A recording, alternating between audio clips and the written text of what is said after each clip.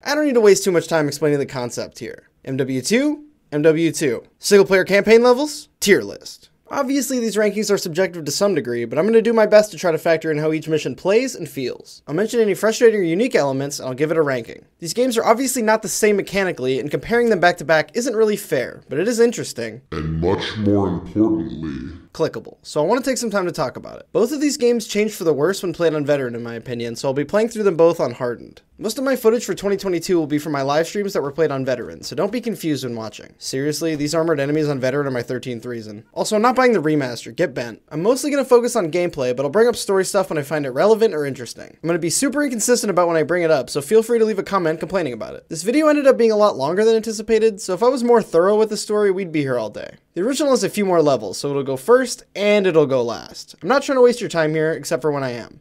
Like that? Right there, I wasted that. Obviously, the game starts with a tutorial with some iconic lines from the wonderful Sergeant Foley, played by Keith David. You don't end up hitting the damn thing and it makes you look like an ass. There's a lot of fun details. It's a neat area to just explore and see what everyone's up to. Next, we head to the pit to show General Shepard that we, an Army Ranger, are good at shooting things. I've played this mission a million times, but it's a unique little area and it's super replayable. You can rush through to complete the mission, or you can run it over and over to try to improve your score. Overall, short and sweet, and it gets the job done as a tutorial. B tier. Strike is less of a tutorial and more of an interactive cutscene. You play as Ghost, you walk through a short canyon, and you fire a missile at an Iranian general. Good job, Call of Duty, you referenced the thing that happened, but that's it for the mission. Glorified cutscene at best, D tier. Back in Afghanistan, we find ourselves in a firefight defending some bridge crewmen while they set up a bridge to help our vehicles cross a destroyed bridge. Something that stuck out to me in this section is the level of detail in the military parts of this game. The radio traffic is completely believable and comprehensible despite it just being background noise. Drive, this is 3-2 Echo. We are in sector. Gunner up, scanning with thermals. Break. Have visual on enemy armor in the vicinity of the MSR. How copy, over? Every vehicle is a nickname, presumably given by the Rangers using them, and it all just oozes personality.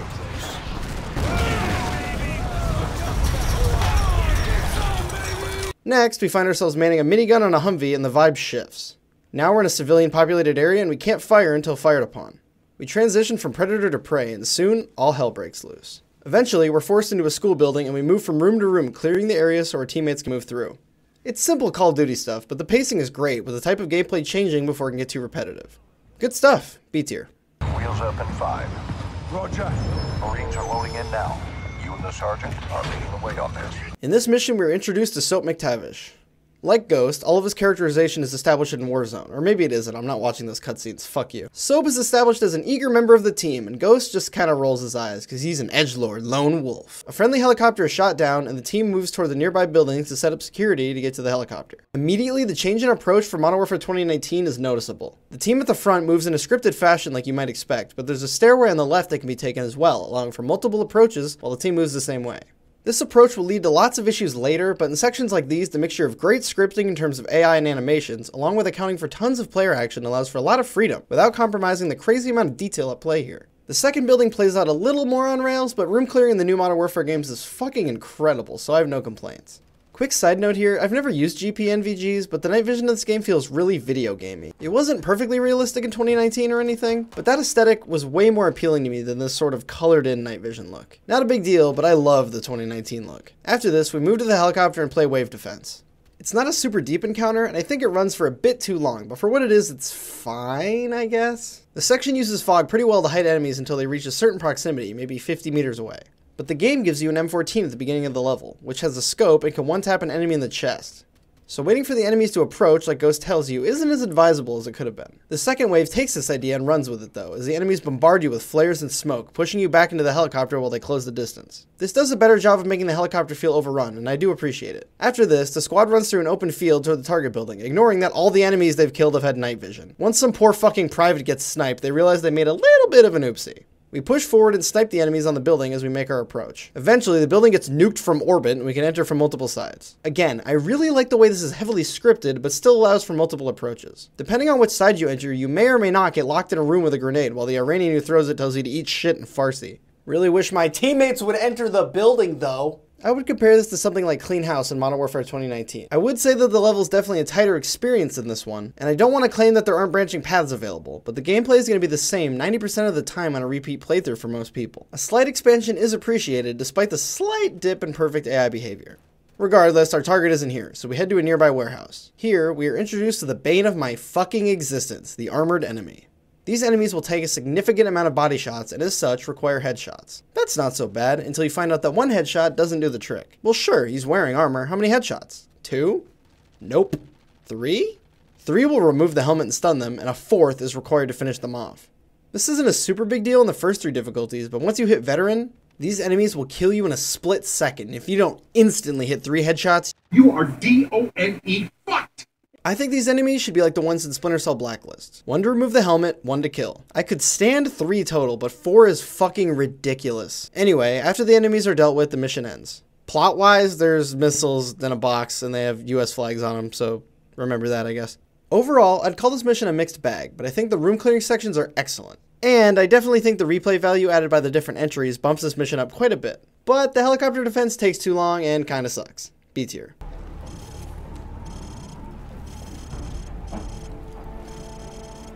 Cliffhanger begins on a snowy cliffside in Kazakhstan. You and your team leader, Captain McTavish, make your way toward a Russian base by climbing the mountain with ice picks. It's hard to put myself in the shoes of a first-time player, but I think this section has enough tension and it's short enough that I wouldn't bother anyone playing for the first time. Soap tells us to use our heartbeat sensor, which is a really silly idea, but sure. After some synchronized shots, Soap gets himself into a sniping position and provides overwatch while we infiltrate the base. Sneaking isn't too complicated in this game, it's entirely based on line of sight as far as I can tell. But this is COD, not Assassin's Creed. The heartbeat sensor and the limited visibility caused by a blizzard makes the stealth pretty easy, but there are some sections of enemies that are best avoided, or you can blast a group if you have the skill. In addition, multiple paths can be taken to get to our next objective, the refueling station. After planting some C4, we meet up with Soap, who somehow crossed the entire base, avoiding all enemies, while we ran 20 meters across an airfield. Sure. Next, we complete the main objective and acquire a satellite component containing important intel. Remember this? It'll come up later. As we do, McTavish tells us he's been compromised, and this mission goes from science fiction to Michael Bay. We detonate the C4, and the mission turns into a massive firefight as we run to escape the base. The encounters here are pretty simple, just dudes in the open on a runway, as well as enemies on snowmobiles making chase. If you don't dodge them, they'll actually hit you, which is a detail I don't hate. Next, we run down a hill, and after a bit more shooting, acquire our own snowmobile. We then race up and down the mountain, blasting a G-18 with our offhand as we move toward our alternate extraction. Can we just take a second and think about this? So our alternate extraction, our planned alternate extraction, Soap says as much, involves us commandeering enemy vehicles and jumping them over a fucking canyon? What? Why? Also, why are Call of Duty helicopters always running out of gas? This is really stupid, but I'd be lying if I said it wasn't a little iconic. Decent mixtures of gameplay types and an okay amount of freedom makes this level stand out from the more generic ones. B tier. This level is another short but sweet one. We started off in some water at a dock in Amsterdam after some brilliant detective work from Laswell. Roger that, actual. Amsterdam. What the hell's Amsterdam got to do with this? It's a smuggling hub. Ports and canals are insecure. Iran has friends there. Great writing, guys. We start without a ranged weapon, except for a fairly large amount of throwing knives. Leave it to the 141 to bring the most practical weapons available. Luckily, everyone else here has suppressed guns on them, so we can do some tactical firearm acquisition. Price encourages us to return to the water frequently, especially to avoid patrolling boats, but to my surprise, the boats on the side don't prevent you from climbing them, so your path is your own. This is a nice little sandbox where you get to play Sea Predator. And like the other more open sections, I like the freedom and slowing of the pace. After this, you infiltrate a boat and discover the presence of cartel members working with Al-Qatala. Fuck you, Hayden. You continue breaching and clearing the boat, and the gameplay is good, but it only lasts about 30 seconds. Like I said, short, but sweet. A tier. This mission's kinda hard to talk about in this context, but I think weighing how shocking it was at the time, and how it affects the narrative is important, as well as its gameplay. In case you don't know, and still decided to watch this video somehow, No Russian involves you playing as the Army Ranger from the beginning of the game, now undercover for the CIA under a Russian terrorist named Makarov. Makarov wants to hurt the United States, and as such, he commits a massacre at a Russian airport and blames it on the US. Seems like a weird thing for an ultranationalist to do to their own country, but sure. A major issue I have with this plan from the US side is that Alan needs to earn Makarov's trust, and that's supposed to be the reason for his participation. But to what end? He clearly already has it if Makarov's taking him on this mission. And he's standing behind him with a fucking M240! The game accounts for this by having the terrorists be invincible and kill you if you betray them.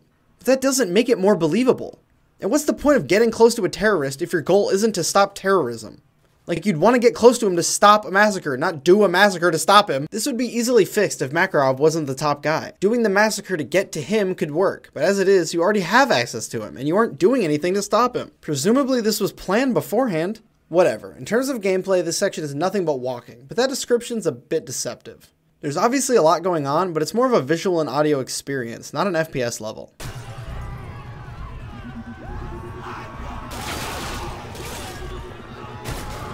There's lots of details that add to the horror that I think most people fail to draw attention to.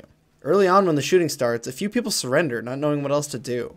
They're killed for the attempt, but I think it's believable that a few people would react in a way that's a bit out of the ordinary in such a terrifying circumstance. Some try to pull injured people to safety, and some can be seen trying to wake up dead friends or family. If you really immerse yourself in what's on screen, it holds up as a pretty harrowing experience. You could say that Infinity Ward just did it for shock value, and maybe they did, but I haven't seen a better portrayal of a mass shooting in a movie or game. My biggest complaint's basically a nitpick, but the idea of using an M240 for this is fucking insane. The wiki page for the M249 listed as a light machine gun. The one for the M240 listed as a machine gun. There is a lighter variant, the M240 Lima, that weighs 22 pounds, but that's not even the one used. According to the wiki, these insane people brought a 27-pound machine gun to their fight against unarmed civilians. Why not just an M4? Why did it need to be belt-fed? It's so cartoonish it takes me out of the mission. The grenade launchers and machine guns make it seem a lot more video gamey than it should. After the inside is cleared, FSB shows up to fight us with about 24 riot shields. The game gives us a grenade launcher and flashbang, so it's not the hardest fight ever, but I wouldn't consider it one of the game's best. It's over fairly quickly, and Alan is betrayed by Makarov, who leaves Alan's body as evidence that the attack was orchestrated by the American government. This goads Russia into war with the US. I don't believe you. This mission isn't done making no sense, though. In a cutscene before the mission starts, Makarov is shown to be a known ultranationalist extremist. Known to be responsible for a multitude of crimes against humanity, and he makes no attempt to conceal his face during the massacre. Is the entire international community brain dead? Okay, upon further investigation, there is a newspaper snippet later in the game that shows that Makarov was blamed for the attack. Upon further investigation, Soap says that nobody else knows that Makarov did it except for them. It was Makarov's up. Our credibility died with Alan. But with Russia assuming that the CIA was involved due to Alan's body being found. This doesn't seem like enough evidence for World War III between two nuclear powers, but what can you do? It seems like it'd be really easy for the US to blame Alan for this, but I guess not. Overall, this mission is unique among the entire industry, even now. And it's iconic and infamous, despite its gameplay being pretty weak. A tier. Tradecraft is extremely short, linear, and not that engaging. Our goal is to knock out some cartel members in public in Amsterdam, and eventually extract one of them for interrogation. This involves pressing the melee key when prompted and following the objective markers, not making a single decision for yourself. Right at the end, 3 cartel attack you while Price grabs the target. And the 5 seconds of gameplay where you try to shoot them without shooting any civilians is pretty good, but when the 5 seconds are over, so is the mission. Super linear, no replayability. Super short, super boring. D tier. Amsterdam's pretty though.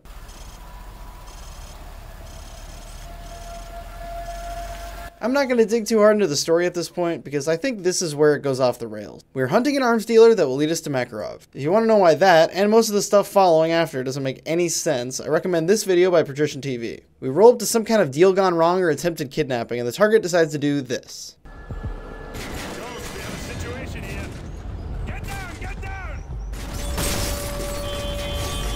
We give chase, and pretty quickly give him the old 5.56 limp. Tell Ronnie you got knocked the fuck out! Afterwards, we take 2 red shirts into a favela to try to find our primary target, Rojas. Meat, yes his name is Meat, fires his weapon into the air to clear out the civilians, and the real mission starts. Our goal is to make it to the other side while clearing our way through hordes of gang members, while doing our best to avoid civilian casualties. This does add a small bit of complexity to the level, because the gang, while being distinguishable from the civilians, are still wearing civilian clothing. And a civilian running away and a gang member running for cover are pretty easy to mix up. You really need to watch your back in this section due to the constant presence of rooftops and alleyways, allowing for easy flanks from the gang. As we cross the favela, both Meat and Royce will inevitably die, leading us to clear our way to the top all by ourselves. The tight alleyways and frequent rooftops continue, leading to a higher difficulty than most of the missions so far. The mission continues in this fairly straightforward manner until we reach the top. He's gonna get away! No, he's not.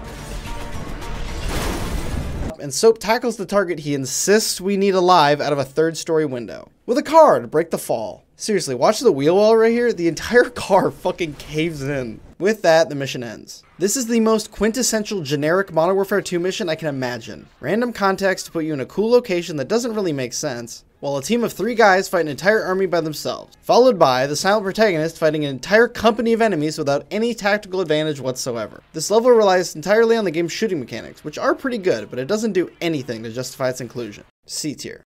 This level. Oh, this level. We play as Mexican Special Forces contacted by Laswell sent to capture the big bad Hasanabi before he makes it across the border. America deserved 9/11. We will have no jurisdiction on the other side, so it's vital that we don't allow him in. So we walk up a hill, and he's across. We shoot a few cartel members, and we make our way up the wall. Laswell warns us that we'll have no jurisdiction or backup if we cross, and we're across. We make our way through a trailer park and use our Glocks to de-escalate? I understand the point, like pointing a gun at someone will usually de-escalate them, sure, but they're basically begging to get memed to hell and back at this point. The gameplay here is pretty on rails, but the de-escalation mechanic isn't the worst gimmick ever, I guess. Eventually, we get in a short gunfight with a cartel patrol and the cops show up. They start to arrest us, but then the cop in charge says we're hers? Wait, so the cops aren't just aware that we're assets for the CIA, but they're aware of Laswell specifically? Why? Is this local cop just a random close friend of Laswell? What is this, John Wick? Anyway, no need to think too hard about that, because that house over there is a cartel house. And instead of destroying evidence or extracting Hassan before the cops check them, they shoot us with a rocket launcher. How the hell did they get our— insert lazy Texas joke. They fire at us from the house and rush toward us. For some reason, I found Alejandro to be particularly useless at this part. Anyway, we can enter the house from a few locations, and we have to sort between armed assailants, unarmed civilians, and a woman who drops her gun and surrenders. Again, not the best gameplay, but it is novel. Afterwards, we're captured. Instead of killing us or maiming us, we get knocked out and the room is lit on fire. What is this, Hitman Absolution? Oh dear. Oh dear. You've done a bad, bad thing. Are you serious? The most contrived and cliche thing possible. Also, there's a map of a shipment vital to the operation. Fuck me. Alejandro comes in and saves us. Who could have guessed? That's the mission. There you go. Overall, linear, pretty mediocre. The story's incredibly stupid. Not a fan. D tier.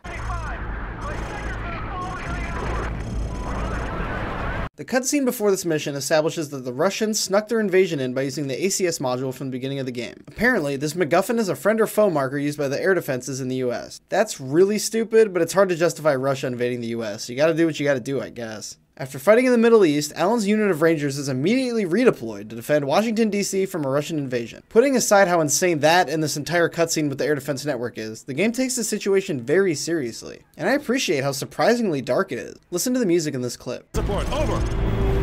Hunter 2-1, all air support is already engaged. Additional ground support is en route to your position, but has encountered heavy resistance. Over. Roger that, Overlord.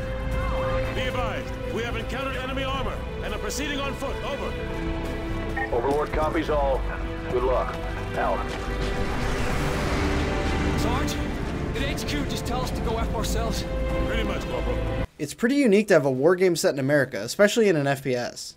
It's pretty cool to see suburban neighborhoods in a game like this. I find the lack of civilians in the area to be a little cowardly, especially considering this game contains no Russian. I guess the view of American and Russian civilians was a little different in American media in 2009. You could say they were evacuated, but if that were true, how did all of them get out before any US military presence could be established? For most of the American front in this war, the Rangers are on the offensive, and the Russians are the ones defending areas. Whatever, I got sidetracked, my bad. We push through a few alleys and overtake a gas station while using smoke to avoid a BTR. Something I noticed during this section is how often the AI call out enemy locations and important information, not just to you, but to each other, by name. Corporal Dunn will yell out to Foley and ask for cover or to give an enemy location, and he'll acknowledge it back. It's pretty cool. This is where the mission starts to go off the rail. From here, we take down a gas station, climb a restaurant, defend against a few waves of enemies, get off the roof,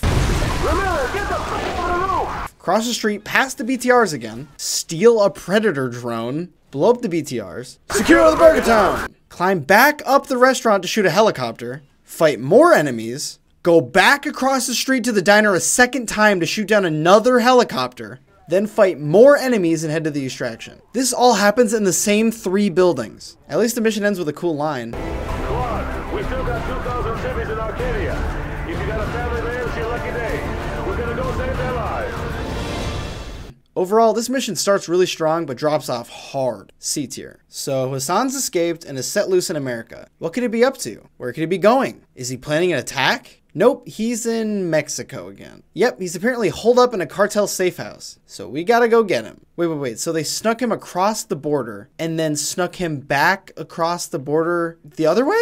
It starts off with a simple raid on the compound. It's over in a minute, and it's pretty good. But, he ain't here, Chief. And, Mexican army is here. But don't worry, guys, they're paid off by the cartel. So the British Special Forces under contract by the CIA working with Mexican Special Forces using an American PMC as backup shooting the Mexican fucking army won't cause any international incidents. This is gonna get way worse soon, but not yet. We wait for the enemies to approach before engaging, allowing for Alejandro's men to escape, and once we get tear-gassed, we follow them. We run downhill through a beautiful Mexican forest and stop every once in a while to kill the forces chasing us. This section is well-paced and has cool vibes. Reminded me a lot of Lone Survivor. Eventually, we end up fighting uphill, and I wanted to share a cool moment with you. I was down to my last magazine, and my character called it out, and Alejandro offered ammo, and a prompt appeared that allowed me to refill ammo by clicking on it. This interaction felt really cool considering it was voice-acted and everything, and I really appreciated the detail. Afterwards, we end up crossing a cliff face, and our poor teammate gets 360 no-scope.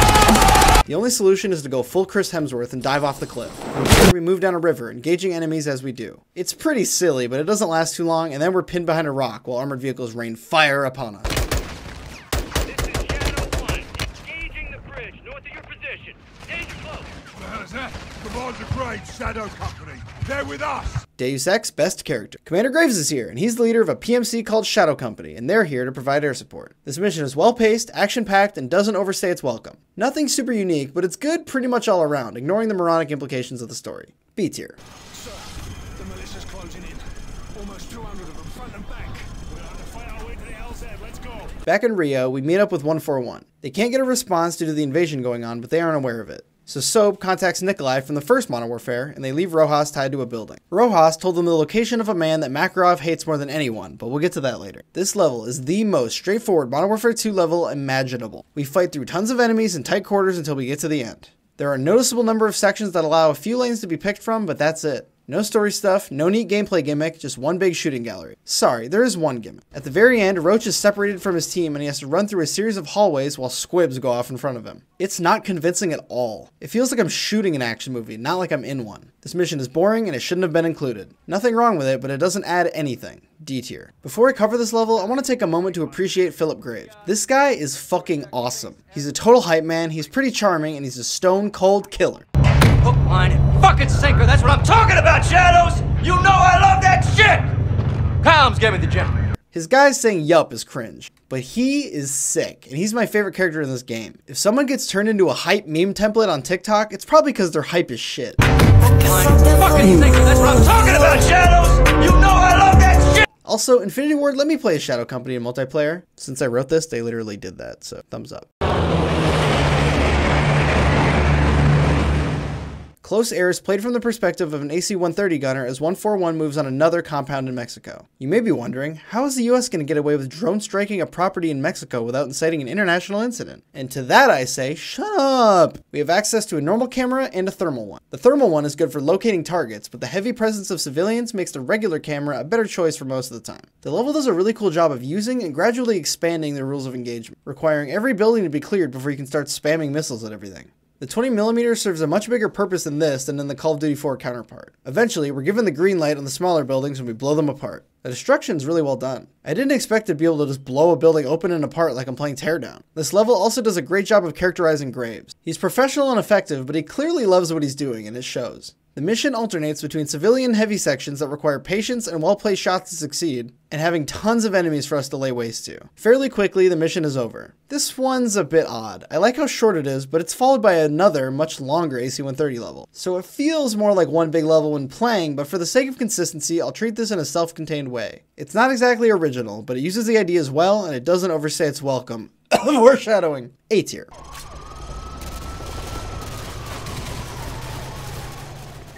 Back in suburbia, General Shepard has commandeered Hunter 2-1, and Sergeant Foley is going to be destroying some Russian artillery. We're given a striker and set loose on the streets of the suburbs of DC. This level, when compared to the Hornet's Nest, really shows how the set dressing can affect how a level feels, and how dumb it seems. The kill count for the player on both levels is completely unreasonable, but in Exodus, since we're a member of a larger group, it doesn't feel like I'm a superhero, it feels like war. We're given a laser designator that allows us to send targets to the striker. It's best used on buildings and other areas that have a lot of cover, so you can deal with the enemies in the open. It gives you one more thing to manage and this game is relatively simple, so that's a good thing in my opinion. We continue moving forward through the streets and houses before receiving a somewhat cryptic message. Command wants us to head to an address nearby after dealing with the artillery. After we destroy the artillery, Shepard himself gets on the radio and tells us we're extracting a high-value individual from the address. When we arrive, we clear the building and make our way to the panic room. Inside is a dead Russian and the HVI, also dead. Foley makes note of the tattoos on the Russian, and if you're an eagle-eyed player, or more likely if you read the wiki, you'll notice that this is Victor, one of Makarov's men from the airport massacre. Who was this HVI? Why did Shepard seem to pull a personal favor to protect them? Fuck if I know. I think Infinity Ward cut whatever plotline this was out, because the wiki and YouTube comments don't hold any answers. I was actually super intrigued since I didn't remember this section, but it turns out I didn't remember it because it doesn't go anywhere. Regardless, simple but good gameplay, neat area to explore, short and sweet.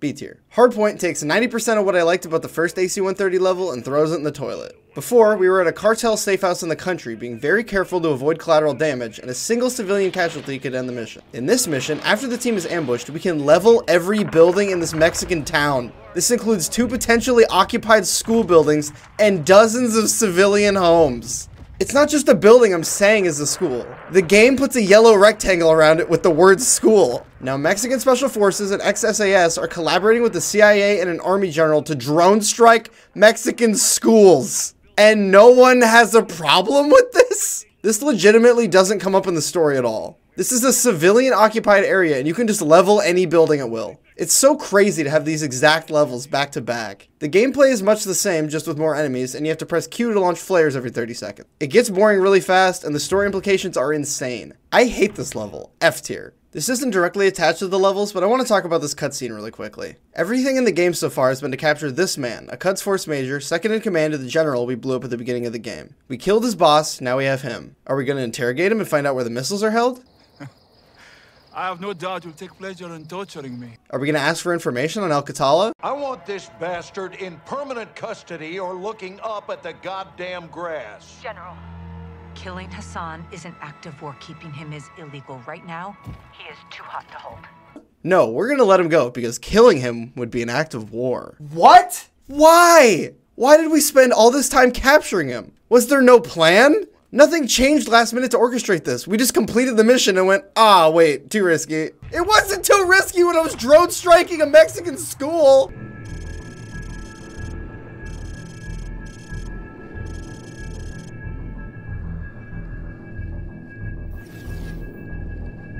The mission here is simple. We need to hit an old Russian castle that holds a prisoner Makarov wants more than anything. But they have nearby SAM sites on an oil rig that stop any attack by air. We go full Navy SEAL and attack by sub. I'm a big fan of how this mission starts, moving methodically looking for hostages. Here, we are introduced to the breaching mechanic. We place charges on the door and blow them, leading to a slow-mo shootout with the enemies inside. I like the presentation, but this oil rig is in Russia. These soldiers are Russian. These oil rig workers are Russian. Why are the workers held hostage? Why not keep them operating the rig? These rigs can produce millions of dollars worth of oil daily, and Russia's economy is pretty reliant on oil. This makes no sense at all. That's not mentioning how cartoonish the setup is. They have literally dozens of barrels of fuel covered in about 100 quadrillion pounds of C4. What the fuck? Anyway, after this, we put C4 on the corpses. That's a war crime, right? And move to a nearby position to ambush the enemy. We blow the charges and the mission is loud from there. This becomes more standard MW2 fare. We shoot down a helicopter and breach a few more rooms. Then we acquire thermal optics to shoot through some enemy smoke. Then we breach some more and the mission ends. It's fine, it's short, it has no story relevance. C tier.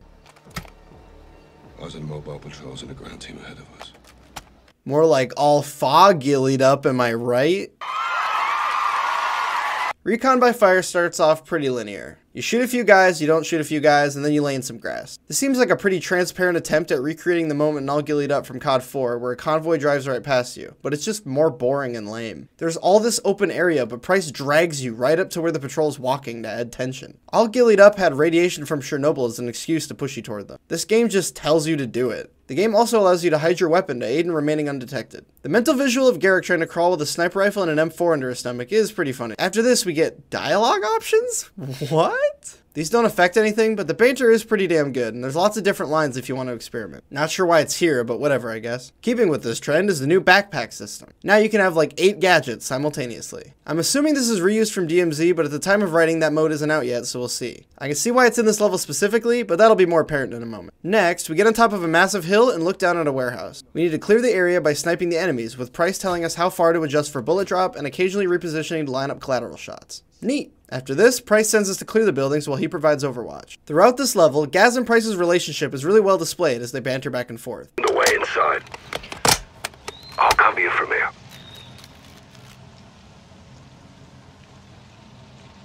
You go, sir. I'll cover you. Appreciate the offer, Gaz, but let me be clear. Move your arse, Sergeant. Area clear of cartel. All dead from rapid onset of holes in the head. Gaz clearly looks up to Price, and Price clearly has a strong bond with him. This is where the Far Cry Ghost Recon feeling kicks in. I'm assuming this area is taken from Warzone because it's massive and you can go pretty far before the game stops you. On the way there, a patrol stops nearby and you have to sneak past or fight them. But considering they all have armor, it's best to sneak past. This is much more blatant than the first time because it's not scripted, but these enemies go to your exact location to start searching. Regardless of which way you go, they'll walk directly past you and it's incredibly obvious to the point of being comedic. Regardless, however you get past them, you'll need to move on to the warehouse. From here, you have multiple options, 3 to be precise. You can use C4 on the doors to breach in and clear from there. You can shoot enemies or enter from the skylight, and you can throw gas in the ventilation system. I really appreciate the freedom granted here, especially since mixing and matching is totally doable. This section was really cool and I really liked it. Before moving on the second building, 5 armored enemies are sent to search the area. These enemies are split up and work as a little stealth challenge, and this is one of the very few times I enjoyed their inclusion. It mandates precision on the player's part, but not to the point of being overbearing. One sniper bullet is a lot easier than 4 M4 rounds. Pretty cool. Then Price does the old McTavish teleport from earlier. Same deal with this building as with the other set, but this time all the enemies are armored, so headshots are mandated. Again, the armor situation works okay with sniping, and the AI is forgiving enough if you miss that it's no big deal. When it comes time to clear these rooms though, the armored enemies rear their ugly helmets. For me, the appeal to room clearing in games is how quickly you and the enemy can die if either of you aren't looking exactly where you need to be when you need to be. It's about going to the right place at the right time and being very fast about it. Violence of action gets completely upended when I need to stop and place 4 shots on a single enemy's head, especially considering the CQB is done solo. These enemies should never have been put in these situations, or maybe in the game at all. Putting Warzone armor cracking in the same series as the war crime simulator that was 2019 feels like an awful tonal shift and is something a lot more stupid. Regardless, we move into a tunnel that leads to a docked sub used for smuggling. As this happens, Laswell is attacked on her boat and we can do nothing but watch as she's captured by Al-Qatala. I think I'm supposed to be emotionally invested in her, but I honestly don't care at all. The last game framed her as a bureaucratic body standing in the way of doing what's needed to be done, but in this game we're like friends, I guess? Anyway, this mission's pretty tight. It demonstrates this game having a bit of an identity crisis, but it's still really fun, and I'm a huge fan of it. When I remember this campaign in a few years, this level will stick out in my mind. Honestly, the only flaw is the patrol AI and the armored enemies. Fuck it, S tier.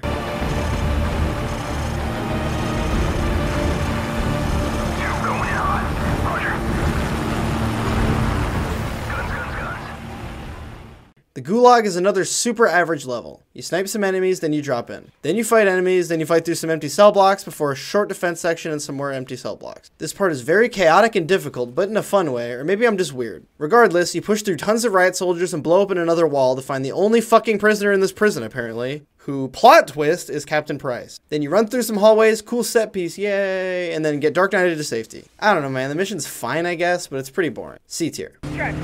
Good copy. Check.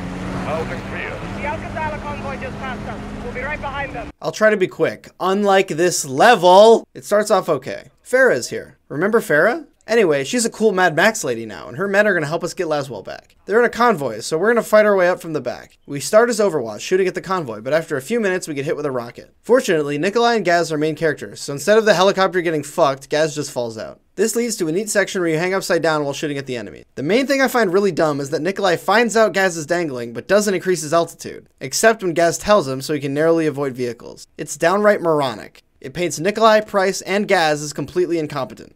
An easy fix would be making the player occupied immediately so Gaz doesn't have time to radio right away. That way, Nikolai doesn't realize what's going on. Regardless, we cut ourselves free onto an enemy truck and steal it using the Warzone animation. Ick. I can't quite figure out why I hate this so much. Maybe it's because I can steer the vehicle while I'm stealing it, but it just looks so stupid. I'd be okay with it once, but you can jump onto the roof of your vehicle and onto another to steal it, and that's the only way to repair damage to your vehicle. This is so slapstick and stupid, and again, it's butchering the tone. I can't take this seriously, I just can't. You can lean out of the vehicle to shoot, and the vehicle will steer itself, and if you go onto the roof, the same thing happens. You almost never get shot while leaning, so there's very little difficulty to this section. It takes way too long, and it's boring. Bad combo. After a while, we jump on Price's vehicle and get a grenade launcher. Suddenly, all the enemies are armored, so using a gun isn't an option until the grenade section is finished. Very nice game, very subtle. Then we jump onto another enemy vehicle and drive through mines and shoot at bomb drones. Even more shitty, boring driving, then we get to the convoy and shoot a few enemies. Walk up to the SUV and Laswell does some girl bossing. I hate this level so much, I'm considering bumping Hardpoint up to D tier. Fuck this stupid level, F, F, F, F.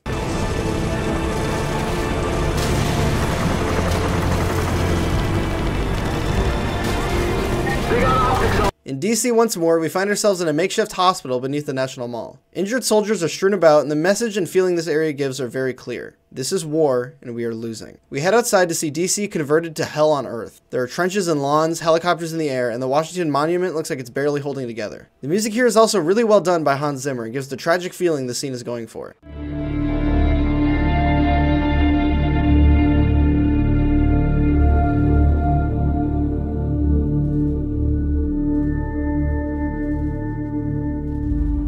The song on the soundtrack is called DC Burning. This campaign has a lot of things that make it hard to take seriously, but these levels play completely straight and feel really, really cool. We push across the street into the Department of Commerce building and work our way up. We clear out enemy firing positions to allow for evac nearby to get more people out. It's standard MW2 stuff, but the setting and atmosphere carry it really far. We're in really famous buildings at night lit by flares and fire. It feels like another place entirely. We make our way further up and clear out a position with a sniper rifle and a few javelin missiles. I've heard Russians are fond of those. We start sniping enemy javelins, but super quickly we have to turn around and protect our back. Then we blow up a few vehicles before Overlord calls us and tells us we're being overrun. We rush to the roof where SEAL teams extract us and we're given access to the strongest minigun known to man. The music has an epic sound for the action, but still has strings in the background, subtly pointing at the tragedy in the dialogue.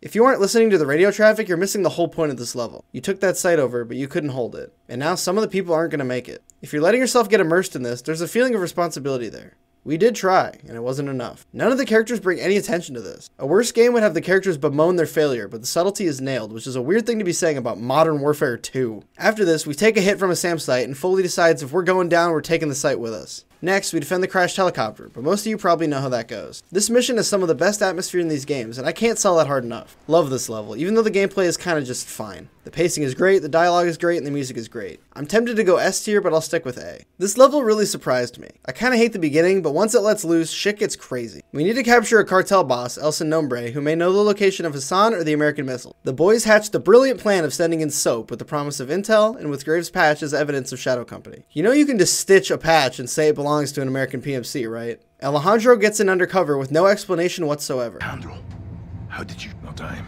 Listen. Ah, the J.J. Abrams method. Classic. A good question for another time.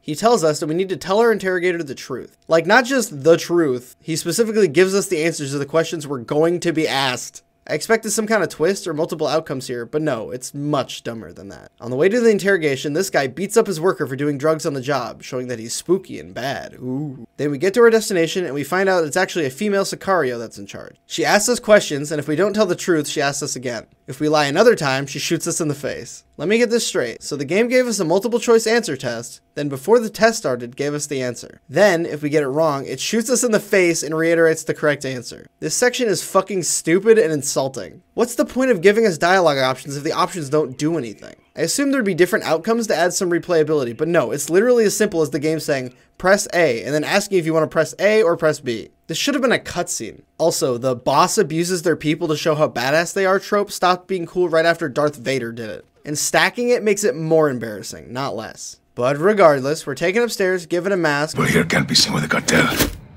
Comms are hooked in. Radio check.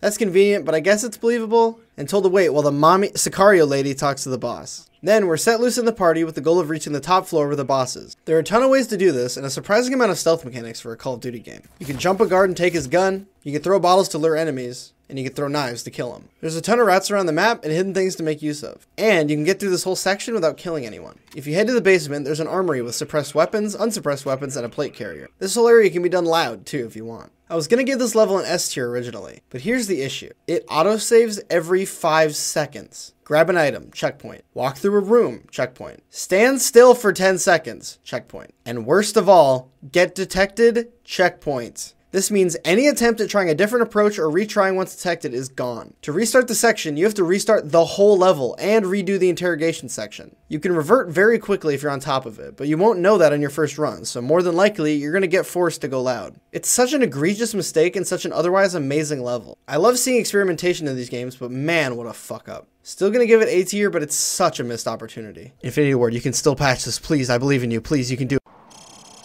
Price, I can barely see Roach shooting my satellite feed. Too much interference. Do you see him?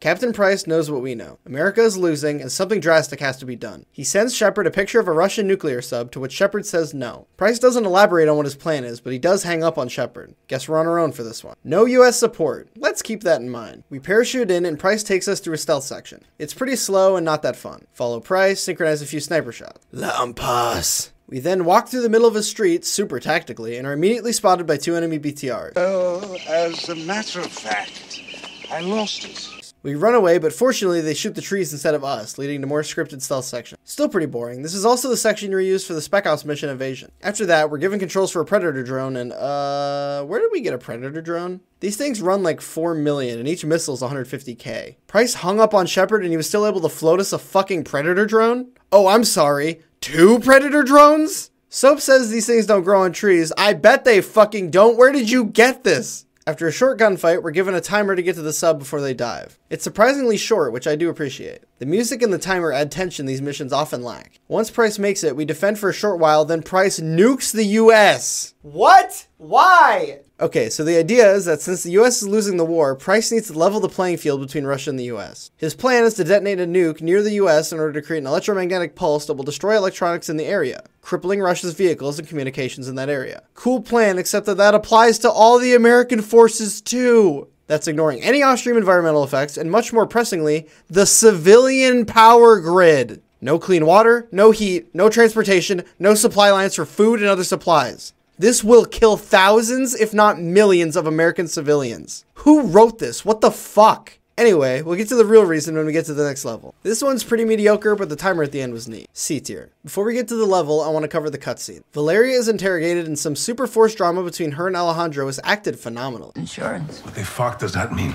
Puedes sacar la puta cabeza del culo por un segundo!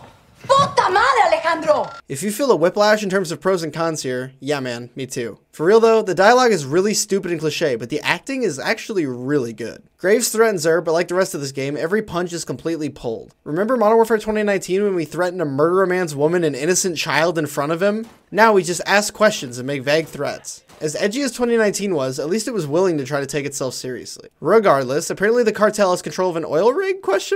And that's where the missiles are stored. So we do some cool sneaky boy shit and board it. The first half is some extremely on-rails room clearing and a simple combat encounter. I'd say below average for this game. Once we reach the missile, we realize the controls are on a nearby cargo ship, so we take a boat there. This part really endeared me to Graves. He's really likable in my opinion, and this level continues to characterize him as a fucking bro. Once we're on deck, push to the bridge! Fast! Secure those controls! Stop this missile, yeah? Let's have ourselves a gunfight! This next part's really silly, but I appreciate the effort. Cargo containers along the ship drift around because of a storm, leading to cover shifting around during the fight. These containers can crush us too, so it's important to maintain awareness of enemy locations and container location. The idea that the containers can be loosely sliding around the place is hilarious though. I've never been on a cargo ship, but I find it unlikely that they just let them slide around without securing them at all. After this, we do some more breaching and clearing before reaching the missile controls. It's worth noting that Graves and Alejandro continue to be completely useless in these encounters. The puzzle consists of pressing 2 buttons when told and then knowing what rows and columns are. That's not a joke, I'm serious. There's no repetition or repeat in difficulty. He asks you for a letter on a spreadsheet and you tell him the letter. That's it. Seriously, fantastic puzzle, guys. This could be considered a setup for later, but it's not deep enough to justify it. Really dumb section. Mediocre level. D tier. We start off in the helicopter crash from of their own accord. It plays out the same way, but I want to show it to you this time because I love the feeling of getting completely overwhelmed that it provides.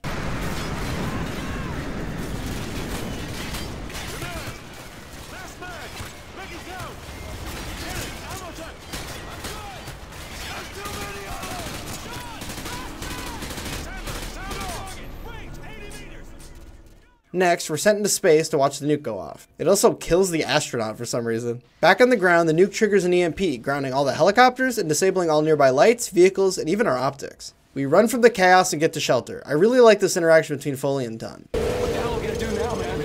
Russia's got us outnumbered, shit's falling from the sky, we're screwed, man. We're totally hooped. Get it, Pip Corporal. Our weapons still work, which means we can still kick some ass. Next, we make our way through the streets, and this is the best atmosphere this game has to offer. We're in a city at night, lit only by road flares and fire, yelling a sign at every shadowy figure, hoping they respond correctly. We meet up with a runner who tells us to meet at Whiskey Hotel, the White House. We make our way there, getting into a few firefights on the way. The scale of these fights is pretty restricted for this game, and it helps them to be a bit more believable. There's a section in an office that's super dark, but every once in a while, lightning lights up the room and exposes enemy position. It's really cool. There's another cool set piece where Russian soldiers are trying to help their comrades out of a BTR, but we kill them before they can. Then this exchange happens. Don't want those guys inside. What about them? Holy shit! Eventually, we make it to the president's bunker and the mission ends. This mission does a lot to respect the situation the characters are in, despite how stupid getting there was. No question. S tier. When we return to the base, Graves tells us that we've been relieved, and that he's taking Alejandro's base. This doesn't make any sense, but I like the detail that Graves' subtitle turns red during the cutscene. That's cool. Graves continues to be a badass in this scene, but the plot armor in it is really bad.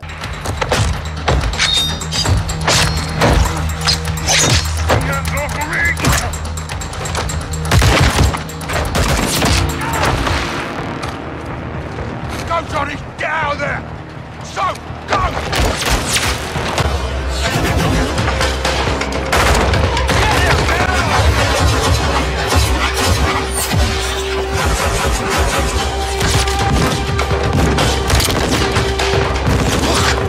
You there, Ghost? That was a big mistake, brother. Did not have to be like this. It looks cool, but I don't find it believable that Ghost, Graves, and Soap all make it out of this alive. Regardless, this starts the most unique level in the game. It starts off stupid, with the Shadows gunning down the citizens of this Mexican city for no real reason at all whatsoever. These guys have American flags on their helmets. Do they really think no one's gonna record it and get the whole PMC exposed? I shouldn't say no reason. The given reason is that they're looking for Hassan and 141. Hot take, but the risk of this getting out is much, much higher on a personal level than the risk of Hassan getting away. This is incredibly stupid and juvenile writing. Regardless, let's get to the gameplay. To guerrilla warfare. We limp to a nearby house where we're introduced to crafting?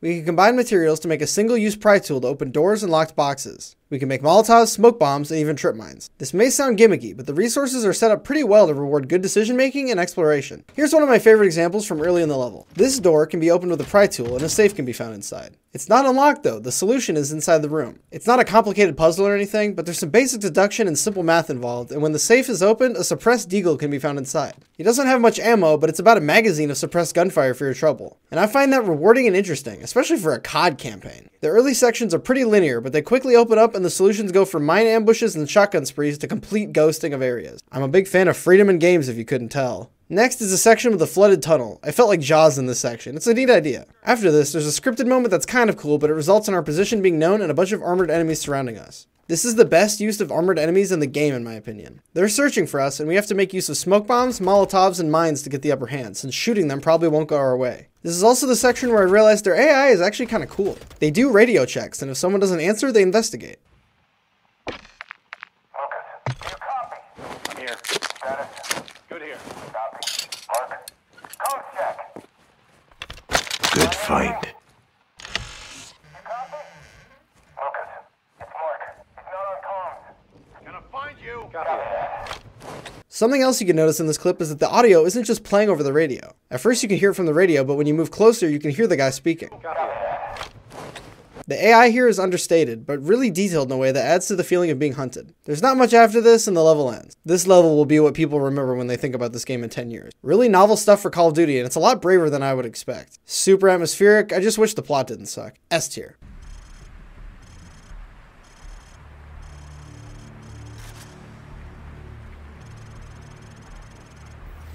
This mission's pretty short, but I'll run you through it. We need to retake the White House. After crossing the lawn with no cover whatsoever, we make it inside. When we do, we hear a broadcast. We need to get to the roof before the White House gets leveled. I was going to complain about the White House having power, but if anywhere in the world was going to resist an EMP, that's probably the place. We do some fighting and race to the roof to signal the countersign. The dialogue at the end is pretty cool. So, when we go into Moscow, not soon enough, man. I know we're going to burn it down when we get there. When the time is right, Corporal. When the time is right. I'm glad this level's in the game, but it's not much to write home about. C tier. Soap and Ghost head to Alejandro's safe house, and despite being given its location, they weren't told it's booby traps, so they break in. After Ghost tries to kill him, the guy who was supposed to die in that fire earlier tells our boys that Alejandro is in a prison being run by Shadow Company. Before the actual mission, there's a bit of setup here that I want to point out. It's pretty fucking overt, but I'll just play it. On the run. I was on the run. Ghost waited for me. Of course, no? No. Yes. We're a team. All of us. In case you're 5 years old or don't know what the word subtext means, Soap expects Ghost to say no because he's an edgy lone wolf man. But Ghost values Soap as a friend and teammate after the last mission, so we're a team now. We do a little sniping and make our way up the wall. We make it to a security room and do the guided camera gimmick from 2019. I prefer to think of it as the guided camera gimmick from Watch Dogs, but regardless, the section isn't terrible, but it does get boring quick and goes on a bit too long. After Ghost makes it through and plants bombs on some cars, we open a door and start a firefight, making our way through the prison. The level at this point becomes the most standard Call of Duty level imaginable. Hallways with enemies in them. We're given a backpack with an ungodly amount of grenades. My suspicion is that the developers wanted to have riot shield enemies in a prison to call back to the Gulag in the original Modern Warfare 2, but they didn't want them to be annoying. It definitely helps, because lighting these guys on fire does help get out some of the rage from the riot shield knife players from multiplayer. When we free Alejandro, we get another nice bro moment, then we free his soldiers and give him our backpack-o guns. In this game, I don't think I saw a single one of Alejandro's men die. The idea that we had an entire base where we broke into this prison to free like 6 people feels really silly to me. And like the rest of the game, it's full to the gills with tons of plot armor. I'm not asking for more Vorkuta, but if we aren't going to complete this mission with stealth, we should at least have the numbers to survive. A helicopter shows up but is shot down by Captain Price. Whoa! This reveal is cool for about 2 seconds until you ask questions like, how did he know we were here? Price responds to this by saying Laswell told him Shepard went dark, but that doesn't explain how he knew we were here. Was he also coincidentally on the way to break out Alejandro as well? And he didn't try to contact Ghost or Soap? Sure, game, why not? I don't know, I didn't dislike this level, but it's super generic and I have no desire to replay it. It probably deserves C, but I'm gonna say D tier. Snipers in position. Strike team go. Engage Makarov on site. Roger that. Solid copy.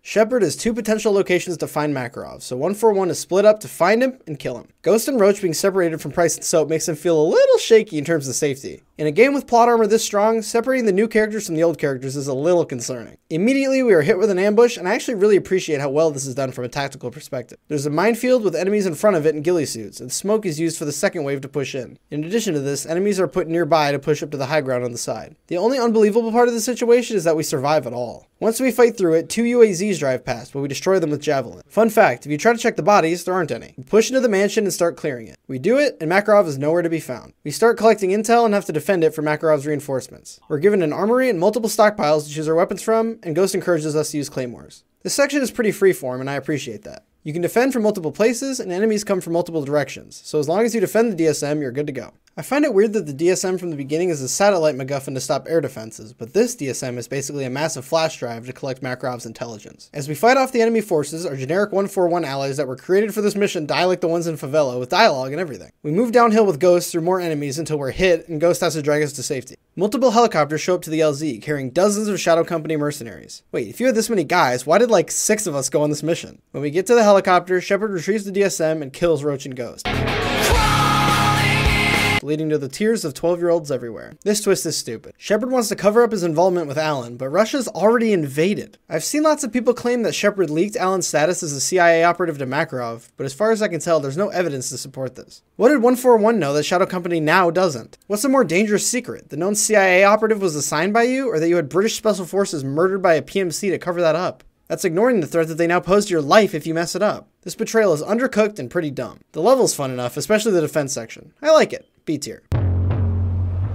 I uncovered redacted intel regarding a black bag operation conducted by General Shepard and carried out by Shadow Company. This level is a flashback, told by Laswell from the perspective of a Shadow Company merc. It's a neat way to do what is essentially an interactive cutscene. I know I attacked the first level for that, but this one is at least a little interesting to play through. We are part of a convoy illegally transporting the missiles Hassan had hold of in the beginning. We are ambushed by Russian mercenaries, and while Graves begs us for reinforcements, Shepard chews him out. We are promptly murdered, and the missiles are stolen. There's really no explanation as to why Shepard moved the missiles this way, or why it was frowned upon, but the concept of Shepard doing all he can to bury the evidence isn't all that unbelievable. But what did it have to do with 141? Or Alejandro and his men? We didn't have any evidence or knowledge of these events until he had Graves try to bury us. We already had our hands on Hassan and he didn't let anything slip. What did he think we would find out? Why did he think we'd give a shit about the cover-up? Another thing I find stupid in this scene is the fact that no one came up with the idea of recording the call with Shepard. He essentially admits to everything, and not to be controversial, but being an army general is essentially a political position. Just send this to CNN, or is this some sort of mutually assured destruction gentleman's agreement, where both sides agree not to expose each other's identities and secrets? This whole thing feels really stupid and contrived, but the mission's cool, I guess. C tier.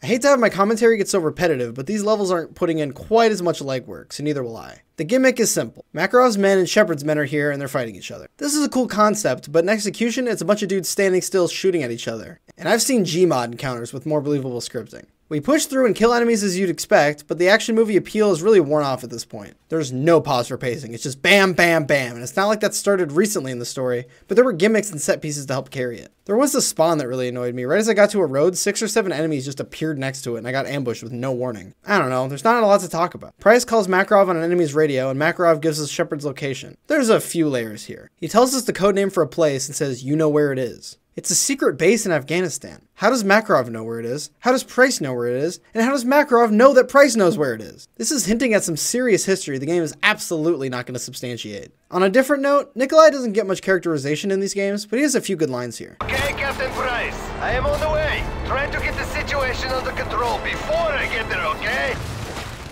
Price, I am approaching the boneyard. I see you do not have situation under control. Very unsafe to land.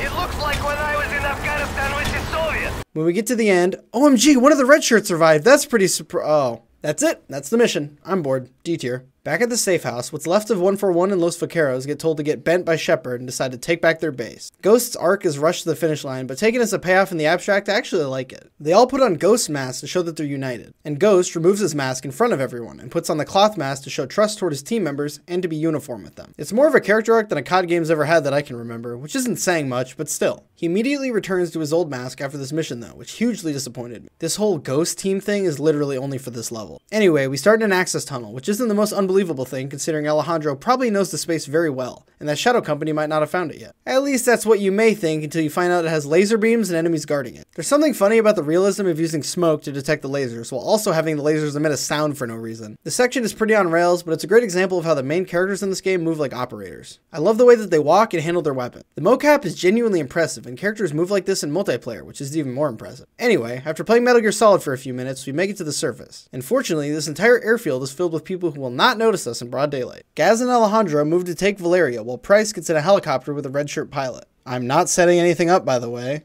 We then cut to the other team, featuring Soap, Ghost, and Rodolfo. Captain Price uses the stolen helicopter to destroy the gate, and the rest of us push inside. The van we started gives us a plate carrier, which functions like the one in Warzone. We can add armor plates to extend our health with a total of 3. I don't really like this system because it compromises the tone, but if enemies are going to have it, at least it's fair this way. From here, we need to push into the main building, and Captain Price can be used through a spotter scope to acquire targets and destroy them. This is definitely C-tier generic gunfighting, but I've had worse. Once we make it to the building, the perspective changes back to Gaz. From here, we enter the building and chase Graves out of it, clearing it as we go. He escapes over a wall while Price gets shot down. Shouldn't have had the red shirt driving, buddy. Here's where what I thought was a C tier turns quickly into something resembling an F tier. We are at a set of shoot houses and Graves is in a tank. Graves goes from a charismatic and somewhat believable villain to a mustache-twirling loser who argues with Soap about whether it's cooler to be a PMC or in the actual military. On home when you had the chance, Soap.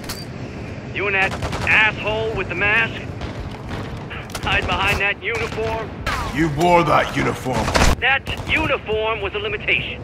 I shed that skin. Like a fucking snake.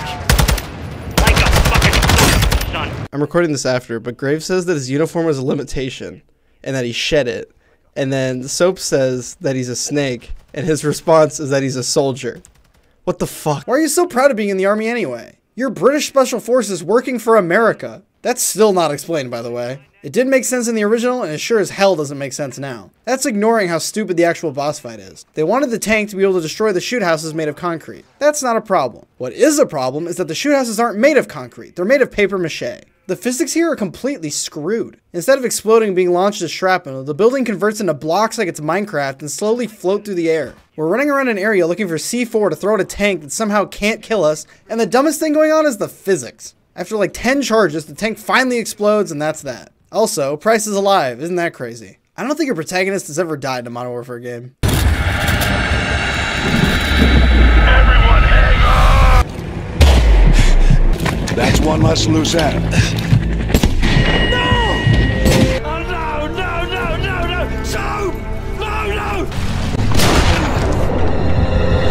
We don't check the body, so Graves will be in Modern Warfare 3. I would say C, but ruining Graves as a character knocks us down to a D. This mission starts with Price going on a schizoid rant about how this is a suicide mission, and Soap just kind of awkwardly goes along with it. Remember us for this, because out of all our vast array of nightmares, this is the one we choose for ourselves. We go forward like a breath exhaled from the earth, with vigor in our hearts and one goal in sight. We will kill him. We definitely aren't going to survive. I like the idea of knowing you won't make it out and choosing your equipment accordingly, but if you actually plan on killing him, why don't you have a plan just in case? Price tells Nikolai it's a one-way trip, but it's not, so why do this? I know the answer is cheap drama, but it's undercut when there's no consequence to it. Why bother? Anyway, Shepard's fallback is in Afghanistan for some reason. Why even ask questions at this point? We do some synchronized sniping, and then there's this cool upside-down rappel set piece. I'm not a big rappel guy, but how is Price controlling his braking? Regardless, the coolest part of this mission is watching this guy's life leave his eyes. We move into a cave and do a little sneaking before the bad guys decide to breach and clear their own cave. This level, more than any other, suffers from the most insanely horrific plot armor ever. Like, it's not just a gameplay thing, it's written into the plot. This entire place is rigged with a comically large amount of explosive. They go off behind us, and then Shepard calls in a danger close airstrike on his own men immediately afterward. The C4 is just far enough behind us, and the airstrike is just far enough in front of us that we are completely fine. Keep on slaughtering our way right through. We get to a cave, and that ends the mission. The beginning is okay, but the whole thing is just more generic gunfighting. The night vision in the cave is cool, I guess, since both sides have IR lasers on their guns. More mid, I guess. C tier. 1 to Bravo 6 actual. Perimeter is secure. We have a possible hit on the missile container. We're moving in now. Alright, time to start wrapping up. We go back to Valeria, and she tells us without any interrogation that Hassan is going to use the third missile in Chicago. Today. Apparently that's enough information to get us the exact building. And she isn't lying. And Hassan didn't change his plan when the operation was compromised. So in we go. Gaz takes a team of Marines by boat, and Price and Soap take a helicopter to the roof. We start with a rappelling section. If that was meant to be a callback, I actually kind of appreciate it. The gameplay is pretty simple. Movement is pretty restricted, and there's obviously no cover, so it's a game of figuring out the enemy locations and shooting them as fast as possible. It doesn't overstay its welcome before Price destroys a window and you start clearing the server room. It's not that unique for this game, but I've noticed that Price is especially fucking useless during this part. He does nothing. The server room works well as an area for room clearing, since the areas are all extremely tight together, but there's tons of paths that need to be worried about. It's especially hard since no one is helping you. There's also multiple enemies with shotguns who will one-shot you, even on hardened, so that's fun. And if you weren't pissed off enough, there's also multiple armored enemies. Plus there's a riot shield guy. We get to the control room and it's empty. So we rappel down some more, and an enemy conveniently RPGs a window so we can R6 our way in. The lobby has even more armored enemies, but we clear it and head down the stairs. After a bit of gunfighting and a few contrivances featuring elevators, we ended up alone in a floor under construction with no weapon, a suitcase with the missile controls, and armored enemies chasing us. This combines the crafting and stealth of Alone with the missile defusal minigame from the oil rig. We need to hide for long enough to allow Laswell to walk us through disarming the missile. This can be interrupted without much loss of progress, which is good because the window for doing it is extremely short. It's a little silly, but I actually like this section. You can craft traps to stun the enemies, craft pry tools to access toolboxes, and even put metal and microwaves to distract the enemy. I really do like it, but when you get a hold of their guns, they have literally 3 rounds. Remember, it takes 4 to kill an armored enemy, so you can't use their guns, which is completely unbelievable. The window for stopping the missile is actually really short, so that part of this dynamic can't last too long. After the missile is detonated, Ghost gets on the radio to talk Soap through fighting the enemies, which is a nice character moment for both of them. The main weapons available are craftable glass shivs and box cutters if you want to go full Gus Fring. You have to stun an enemy to use these weapons, but you can use the 3 bullets for the stun if you're accurate enough. Once you take out his men, Hassan shoots you in the chest, but luckily for you, his gun also only has 3 bullets in it. I guess it's fair. Instead of literally any other method of murder, he decides to throw you out a window on the side of the building that Ghost is sniping from. That's, hyper convenient, but that's that, I guess. Hilariously, as I was about to shoot Hassan on my second playthrough, the game crashed and the only fix was restarting the level. Really nice of the game to go out on that note. I like the rappelling, I want to like the server room section, but the armored enemies make me want to jump off the skyscraper this level takes place on. The sneaking section at the end feels like it took out of place sections from earlier and paid them off really well. I'm gonna give this one a B tier. Corner, come on!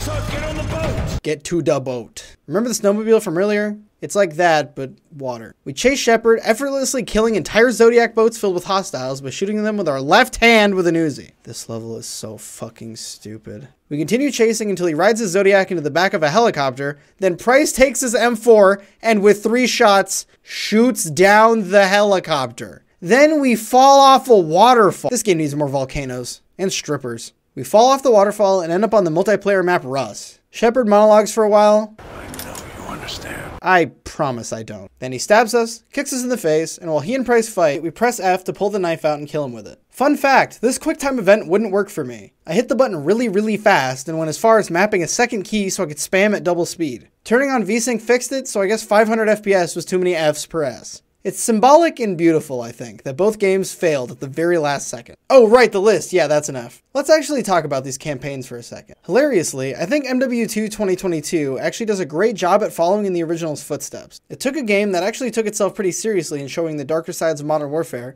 and turned it into action schlock that can't take its foot off the gas for a split second. 2022 has a few more quiet moments, but the tonal shift from each Modern Warfare to each Modern Warfare 2 is definitely disappointing. Both games definitely have standout moments, but if you're planning to pick up either game solely for the campaign, there's many much better games I wish you'd buy instead. You can always play these a different way. I enjoyed making this video and I'd love to hear your thoughts on it. If you made it this far, I'd like to give you a genuine thanks. This took a lot longer than I thought it would, but I think it paid off. I hope to see you again, and as always, subscribe to my fucking YouTube channel.